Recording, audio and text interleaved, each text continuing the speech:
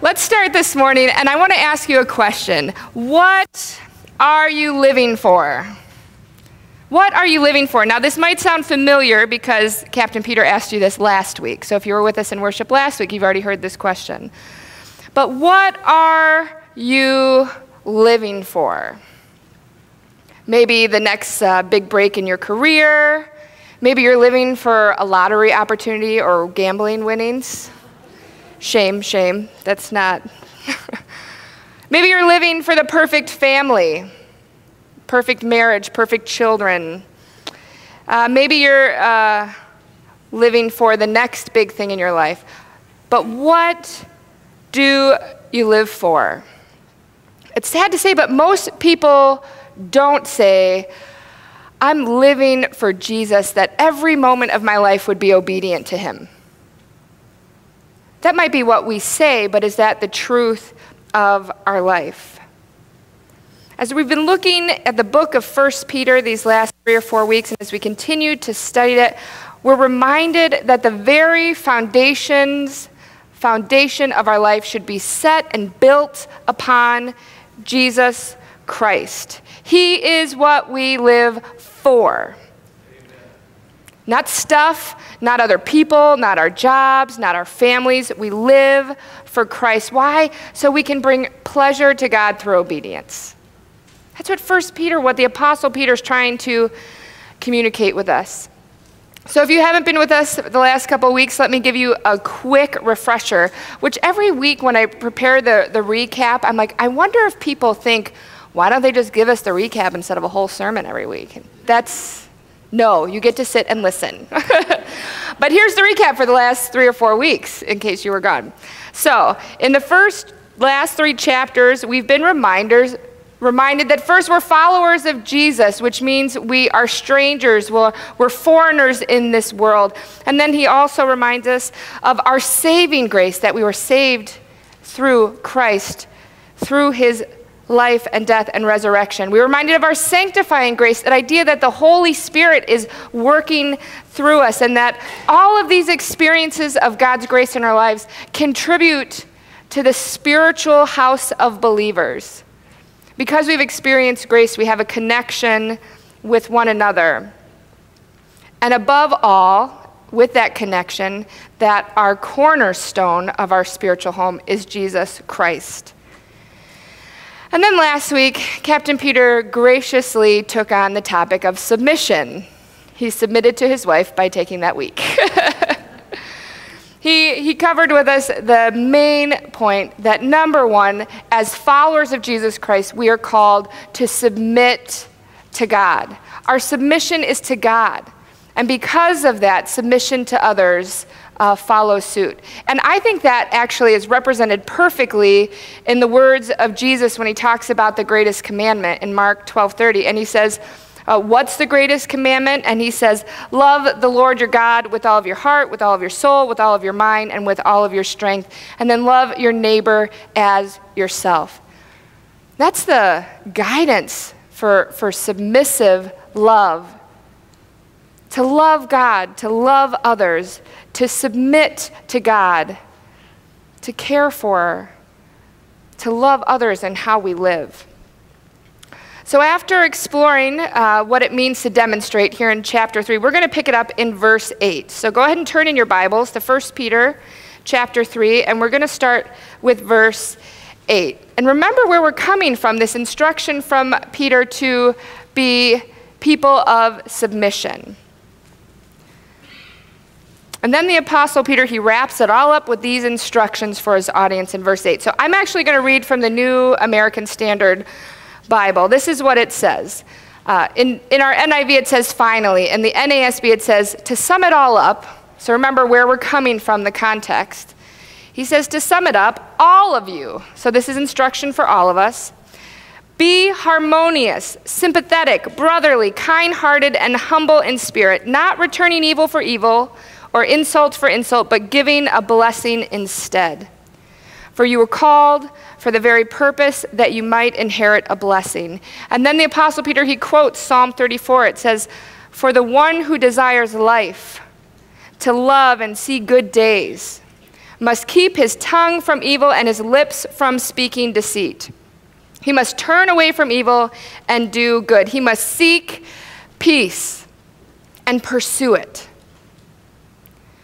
Friends, as disciples, as followers of Jesus Christ, this is specific instruction on how we should live. If you haven't heard this in the last 4 weeks, hear it today. We are supposed to be different from the rest of the world. And here's the deal. Too many Christians have become comfortable, not just living in the world. We've become too comfortable being sassy, right? Sometimes it feels very good to be sassy. But here's the truth. We've become so quick with our tongues and our keyboards and our pens that we're not demonstrating lives that are holy. Rather, we're demonstrating that we can be as witty and as rude as the rest of the world. I think a lot of people truly love Jesus, but they never change their behavior. What is the Apostle Peter telling us here? He's saying how you treat other people is important. How you respond to hostility is important. This is clear instruction on how to practice holy living. Live in harmony with one another. Be sympathetic. Love as brothers. Be compassionate and humble. Do not repay evil with evil or insult with insult, but with blessing, because to this you were called. How are you doing at allowing the Holy Spirit to control your tongue? How are we doing at allowing the Holy Spirit to change our very attitudes and our thoughts? I mean, sincerely, are we sympathetic people? Are we kind? Are we eager to share a blessing? Or are we judgmental and mean and eager to slander another person? Friends, our actions in this world will either be interpreted as a blessing or a black eye. Are you blessing others with your life, or are you hurting them? And verse 12 profoundly says, "For the eyes of the Lord are on the righteous," and listen, his ears are attentive to their prayer. "But the face of the Lord is against those who do evil." Friends, that we might be righteous people who do good. I love what happens next, because the Apostle Peter, after he gives this astounding exhortation, encouraging people how to live, he tries to offer some tact in his delivery of the next message he shares. If you look at verse 13, he says, "Who's going to harm you if you're eager to do good?" Who's going to harm you if you're eager to do good? If you've lived a little bit of life, you might know that there's still plenty of people who will harm you for doing good. But look at what he says in verses 14 through 17. He says, "But even if you should suffer for what is right, you are blessed. Do not fear what they fear. Do not be frightened, but in your hearts set apart Christ as Lord. Always be prepared to give an answer to everyone who asks you to give the reason for the hope that you have. But do this with gentleness and respect, keeping a clear conscience, so that those who speak maliciously against your good behavior in Christ may be ashamed of their slander. It is better, if it is God's will, to suffer for doing good than for doing evil." So here the Apostle Peter introduces this concept of suffering for doing good. And he does it again actually at the end of the next chapter. So turn your page to chapter 4, verse 12.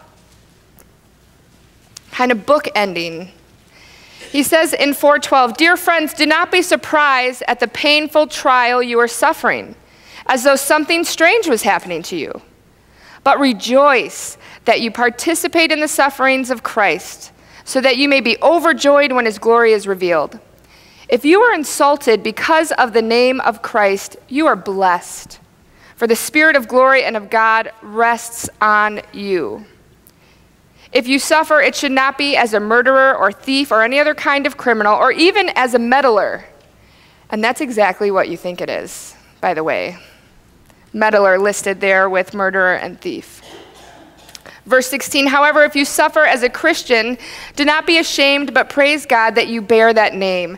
For it is time for judgment to begin with the family of God. And if it begins with us, what will the outcome be for those who do not obey the gospel of God? And if it is hard for the righteous to be saved, what will become of the ungodly and the sinner? So then those who suffer according to God's will should commit themselves to their faithful Creator and continue to do good." This is the second time this morning you've heard that truth. First, out of the mouths of young people. Being a disciple of Jesus Christ does not exempt you from suffering. There's a dangerous heresy in our Christian culture that suggests if we're obedient enough, if we give enough, if we have faith enough, that God will bless us with stuff and fortune. That is the root of, you might be familiar with this phrase, the prosperity gospel, and it is wrong. Does God bless us? Yes. Is it because of what we do? No, grace is free. It is unmerited favor. Jesus Christ died on the cross, rose again, created reconciliation between us and God so that we can experience redemption, so that we can be saved from our sin. Suffering is a reality of our world. Now, it is important to know, yes, there could be suffering that is self-inflicted.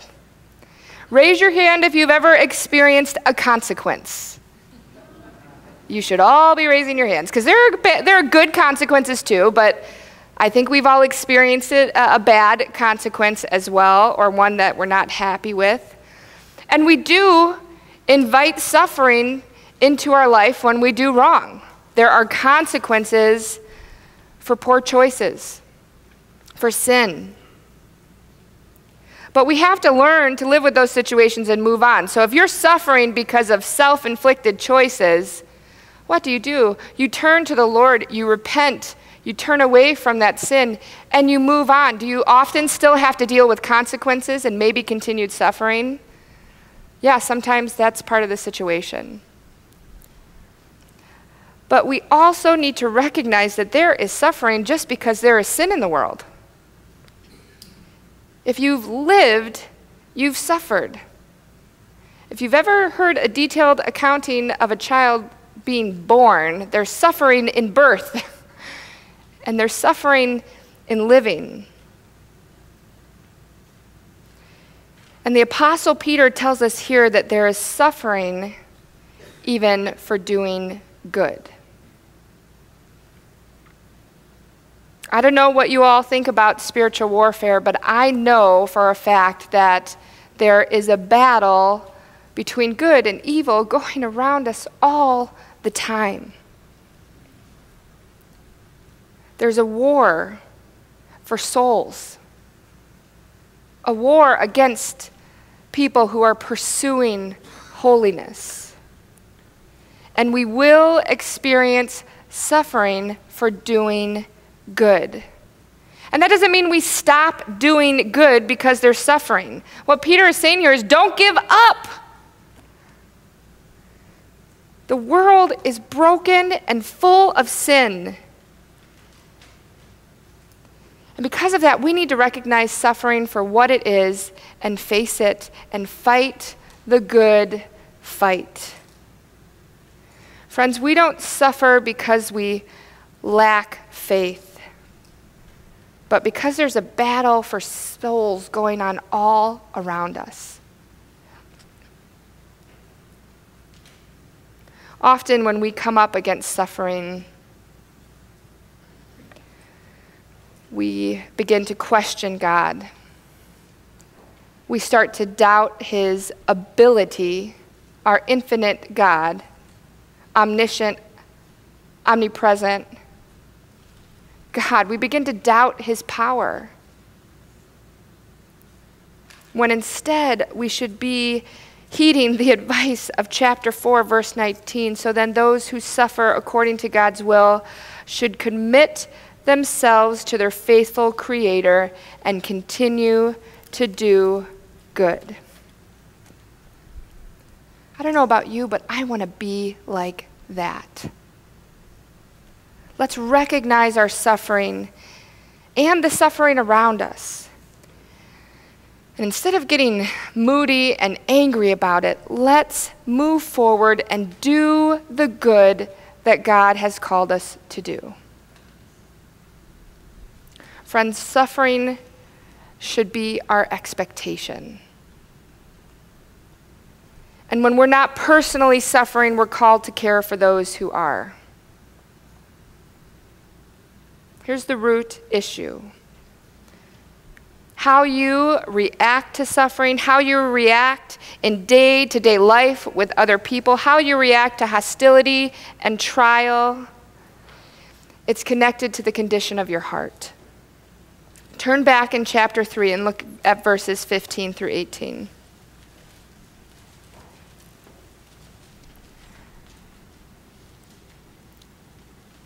But in your heart, set apart Christ as Lord.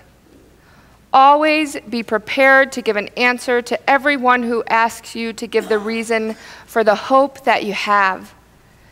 But do this with gentleness and respect, keeping a clear conscience, so that those who speak maliciously against your good behavior in Christ may be ashamed of their slander. It is better, if it is God's will, to suffer for doing good than for doing evil. For Christ died for sins once for all, the righteous for the unrighteous, to bring you to God. Friends, do you want to have a holy life? Do you want to be able to cope with suffering? Set apart Christ as Lord in your heart.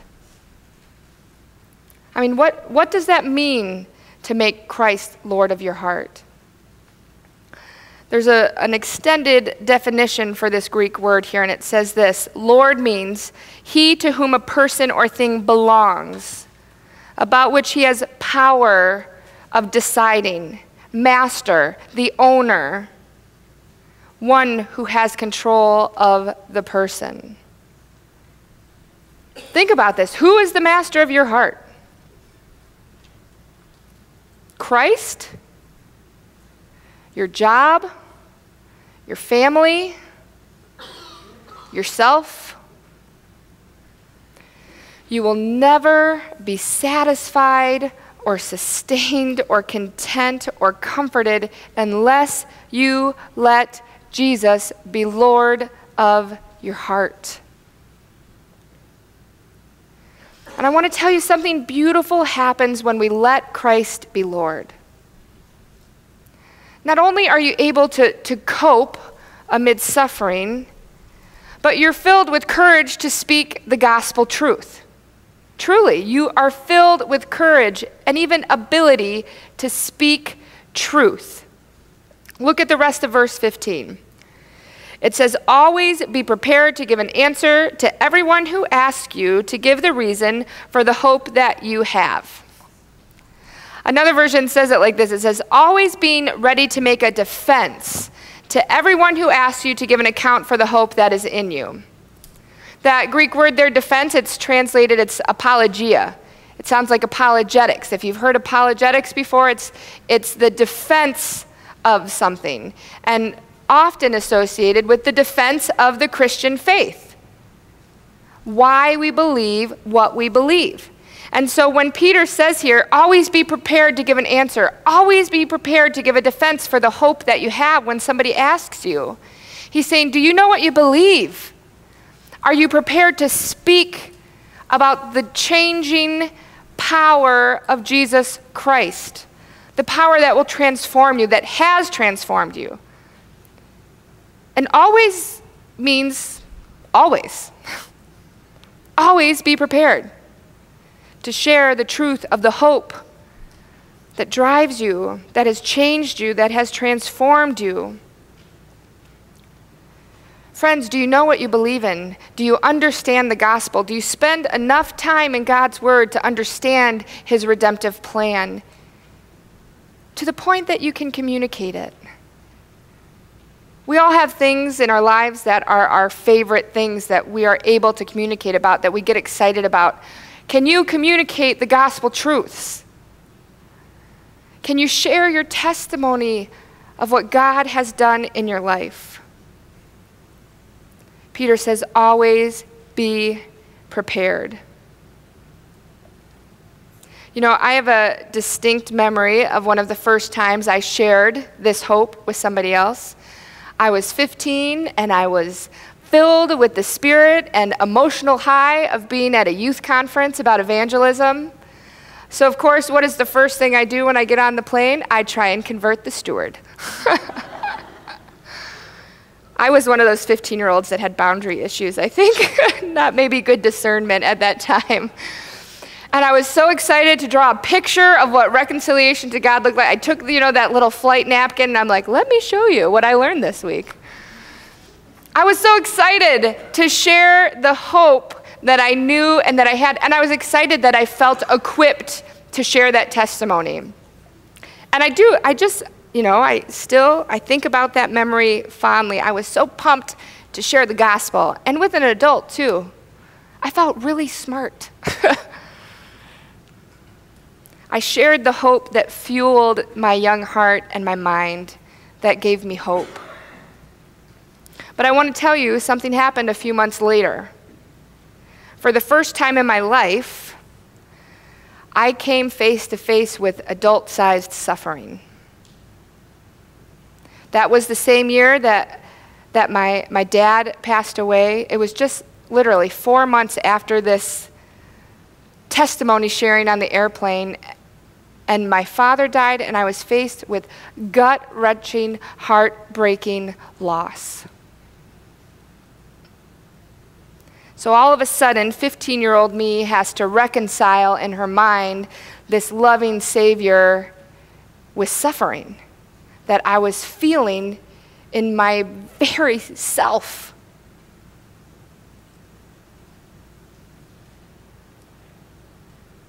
I had to come to terms with this personal reality. And many of you know the hard spiritual and emotional work it takes to work through suffering and loss. But let me tell you, in the midst of the suffering is when we should be most prepared to share the hope that we have in Jesus Christ. Do we suffer? Yes, we suffer. But do we have hope? Yes, we have hope. Something happened several months after my father was promoted to glory, so here I am, still a 15-year-old kid. And I joined a grief support group at my high school. You can imagine what that looked like. It's very emotional. And I need you to know, amidst all my grief, my heartache, my doubt, my questioning, I recognize something about myself amidst the suffering with other people. I had hope. I sat in that circle of teenagers, and it was so depressing and overwhelming, but I was different. Because although I was sad and I was grieving, I have hope. And I had hope, and it made a difference. And you better believe, you know what I did? I shared my hope with those teenagers. And that's an intimidating and scary thing to do. Did people kneel and accept Christ right there? No. They looked at me as strange and different. But you know what? When you have hope in Jesus Christ, you have comfort and peace even amidst your suffering. And that is what we should always be willing and able and wanting to share, to defend our hope. And please do it in the way that the Apostle Peter tells us here, with gentleness and respect. Ties right back into verse 8. How you deliver the message is very important. Christ is not asking us to go on offense here. He's asking us to be prepared to defend our hope. He's asking you to gently, to kindly point people to him. And friends, even more than that, are you speaking defense of your hope? Are you living it? Is your testimony, is your life a testimony to the hope of Jesus Christ in your life? Do we suffer? Yes, we suffer. Do we have hope? Yes, we have hope. We're going to take time this morning to pray. Where is the Lord speaking to you? Where has he revealed himself to you this morning? Is he Lord of your heart? This is an important question, because if you're running the show, it leads to more suffering. Jesus Christ as Lord of your heart, that urging by the Holy Spirit to live in a way that is holy, will transform you from the very depths of your heart to the highways of your mind. And he'll give you the ability to live in harmony, to be sympathetic, to love as brothers, to be compassionate and humble, to do good, regardless of circumstances or situations. Whether you've heard the message of Jesus Christ for the first time today or the 150th time, truly will you commit to letting Jesus be the Lord of your heart? Is your heart primed for offense or defense? Defense is not the same as defensive. Being prepared with a defense of your hope is just being prepared to share. Friends, how's the walk? How is your walk with our holy Lord? And here's the truth that will be evident in how you treat other people. If you're suffering this morning, I would just beg you to let the Holy Spirit give you comfort. Let the church, let the body of believers come alongside you and give you practical relief and comfort. Recognize suffering for what it is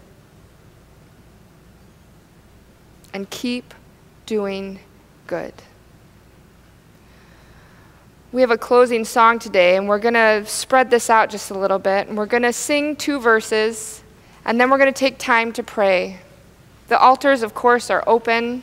If you need support from the spiritual house today, if you need someone to pray with you, pull them up here with you or go sit with them. But don't go through our suffering alone. It's a reality of life. Don't go through your walk of holiness alone.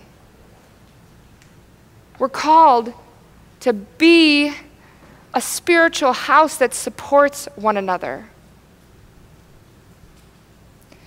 Let's sing these 2 verses, and we'll take time to pray together this morning. But don't miss the opportunity to consider the condition of your heart.